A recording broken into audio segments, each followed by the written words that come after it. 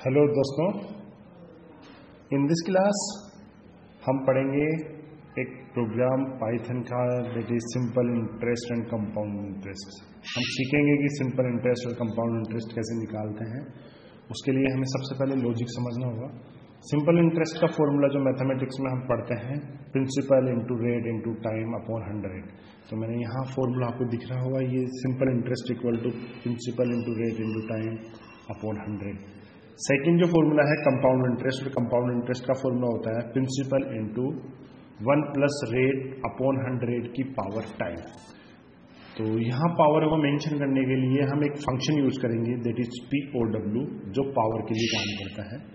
और power function के जो पैरामीटर्स होते हैं वो होते हैं x, y। x मतलब बेस वैल्यू और y इज द पावर। तो मैं आपको इसको समझाता हूँ। देखो कैसे लिखा हुआ, पावर देन ब्रैकेट, ये फर्स्ट वाला ब्रैकेट और सेकंड वाला ब्रैकेट लास्ट जिसको हम बोल देंगे, उसके बीच में मैंने लिखा x पूरा देखिए एक ब्रैकेट में है 1 plus r upon 100 coma x coma y that is time, और मैंने इसको फंक्शन में रख दिया।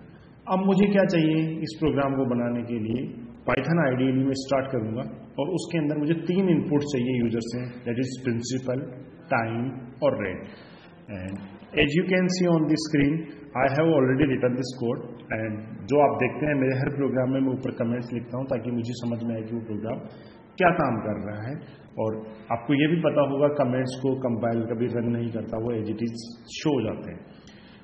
यहाँ पे आप देखेंगे मैंने 3 इनपुट्स लिए हैं, enter principal amount, enter rate of interest and enter time from user. जो ग्रीन में लिखा हुआ था वो एज इट इज प्रिंट हो जाता है एक्सेप्ट कमेंट्स।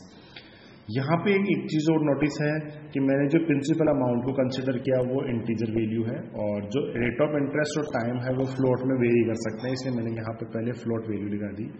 जो यूजर इनपुट डालेगा प्रिंसिपल, वो प्रिंसिपल वेरिएबल में स्टोर होगा, जो रेट वाली वैल्यू होगी वो रेट में और टाइम वाला टाइम के अंदर। यहाँ पे जो फॉर्मूला हमने पढ़ा था simple interest equal to P into R into T upon 100, मैंने फिर फंक्शन यहाँ लगा दिया बिल्कुल फॉर्मूला। देन कंपाउंड इंटरेस्ट का फॉर्मूला मैंने लिखा है principal into power 1 plus rate upon 100 की कॉमा टाइम, जो मैंने पहले भी डिस्कस किया है। अब मैंने यहाँ लिखा है प्रिंट, ये एक फंक्शन है जो एम्प्टी है। जो प्रिंट फंक्शन क्या करेगा, एक लाइन का ब्रेक दे देगा। फिर मैंने लिखा है एक लाइन में प्रिंट आउटपुट इज, बिल्कुल ऐसे कैसे प्रिंट हो गया आएगा आउटपुट इज। और उसके बाद मैंने प्रिंट किया simple interest is simple interest, जो वेरिएबल कैलकुलेशंस होगी यहाँ पे उसके बाद में जो आउटपुट आएगा वो यहाँ प्रिंट हो जाएगा। हम डायरेक्टली ये भी कर सकते थे print simple interest like this, कि मैंने इस वेरिएबल को कॉपी किया और यहाँ पे मैं डायरेक्ट अगर ये लिखूंगा तो बस डायरेक्टली कैलकुलेट वैल्यू, मान लीजिएगा 100 आ रहा है तो वो डायरेक्ट 100 आएगा। तो इट इज नॉट अप्रोप्रिएट, जो दिखता अच्छे लुक दिखने में अच्छा नहीं होता, तो उससे पहले लिखा हुआ आना चाहिए the simple interest is equal to 100, तो वो थोड़ा सा अच्छा लगता है। सेकेंड, वापस से मैंने एक प्रिंट फंक्शन यूज किया to give that line space, और फिर मैंने लिखा है compound interest equal to CI, that is compound interest की जो वैल्यू कैलकुलेट होगी वो यहाँ पे विजिबल हो जाएगी।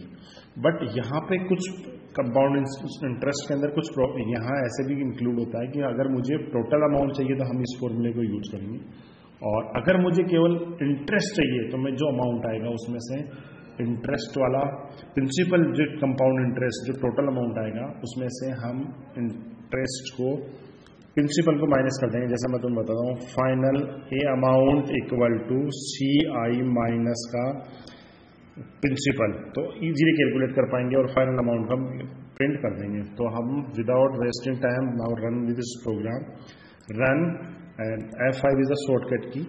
एंड जैसे मैंने लिखा ये प्रिंसिपल अमाउंट मांग रहा है, मैंने लिखा 1000, टाइम मैंने लिखा है rate of interest 5 and time is 5।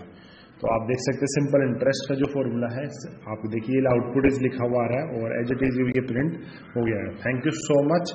अगर आपको कोई प्रॉब्लम्स है तो you can mention comments, I will solve their. Thank you.